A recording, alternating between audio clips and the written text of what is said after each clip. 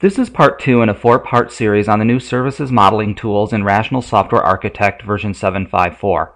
In this segment, I will build a simple business process model using the new business process modeling tools. Then I will derive some candidate services from it using the new services modeling tools. First, we will create a model project that initially contains a blank services model.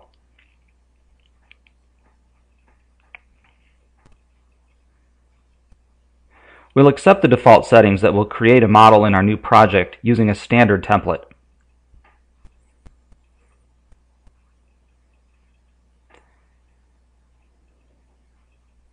We select the template that will create a blank services model. We'll accept the default model name.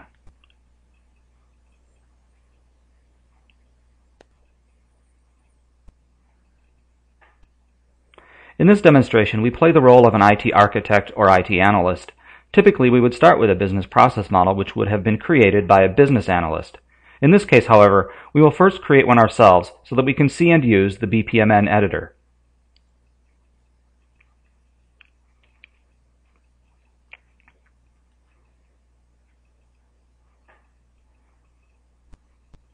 We elect to create a blank collaboration model.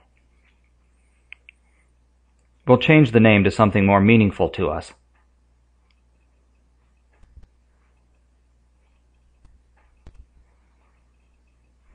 We'll start by adding a pool to represent the business process as a whole. We'll name it Purchasing.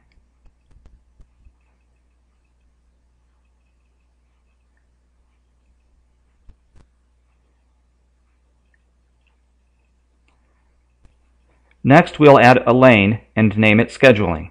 A lane represents a part of the business process that could be done by a separate entity, a person or machine. You can think of a lane as a role someone plays in the business process.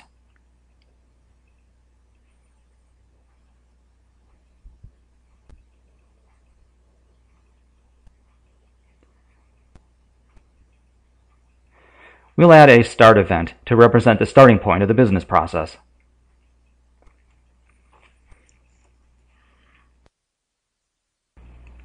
Next, we'll create a couple of tasks.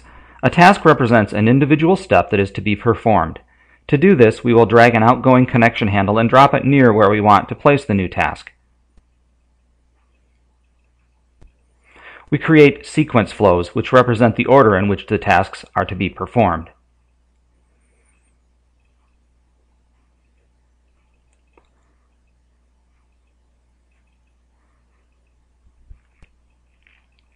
We will add an end event to indicate the ending point of the business process.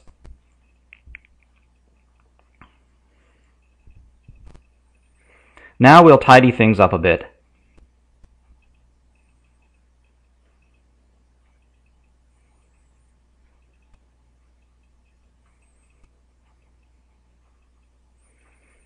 Hopefully you get the idea.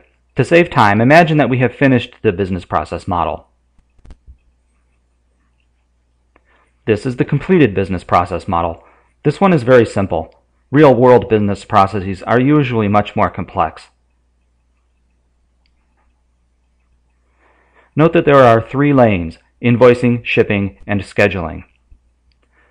The diamond shapes are parallel gateways, indicating the start or end of parallel execution. This gateway has multiple outgoing flows, which can all be performed in parallel. A task without multiple outgoing flows is another way to indicate the start of parallel execution. This gateway has multiple incoming flows. The execution of all incoming flows must reach the gateway before its outgoing flows can continue. We are now finished with our business process model.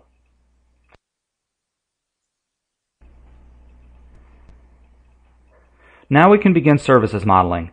We start by identifying parts of the business process that could potentially be automated and implemented as services. Think of them as candidate services. In SOA-ML, they are called capabilities. Note the service palette drawer, which is available because this is a services model, that is, one that has the SOA-ML profile applied to it. First, we'll create a capabilities package and open its main diagram.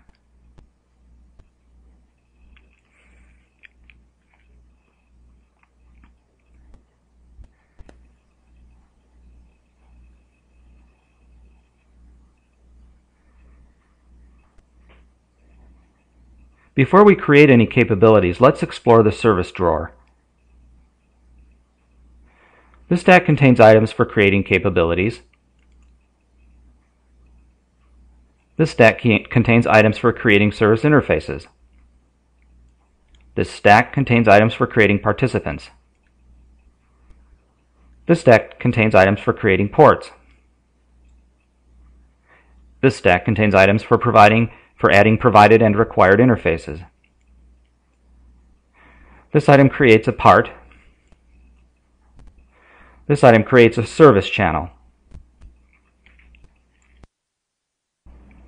This stack contains items for creating data objects to represent the information being passed between services. This item creates a services architecture. This item creates a service contract.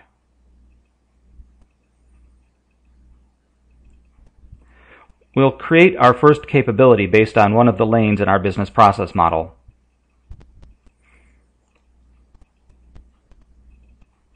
In this dialog, we'll select the business process model element we're interested in, the invoicing lane, and what kinds of traceability links we want to have created for us.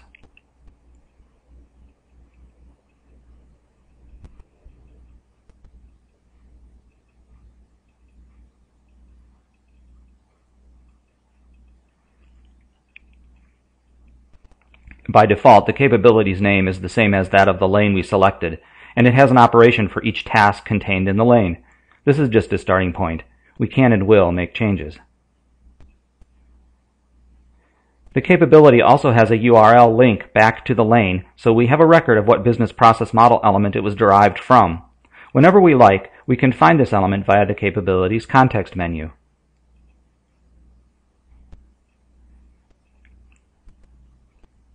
And here it is.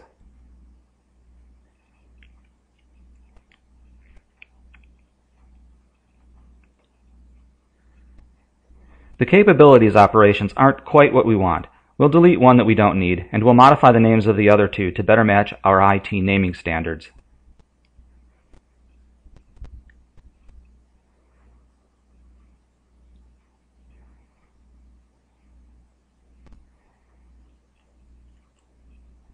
Now imagine that we've also created capabilities derived from the other two lanes in the business process model.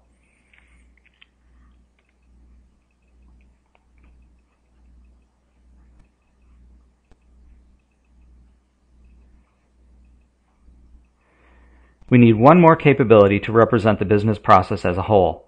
So this time we'll select the purchasing process itself.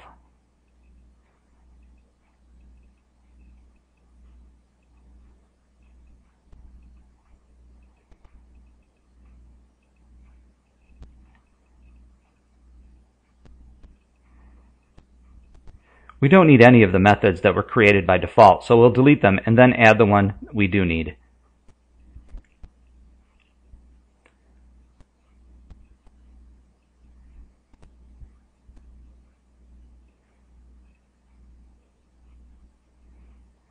We'll draw usage relationships to indicate that the purchasing capability depends on the other three to get its work done.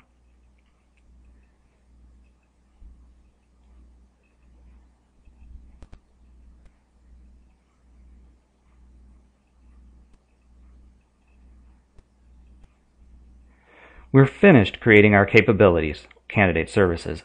Normally we would have identified many more candidate services than this and would need to use various criteria to prioritize which to take forward to design, realize, and implement. In this simple case, we'll take them all forward.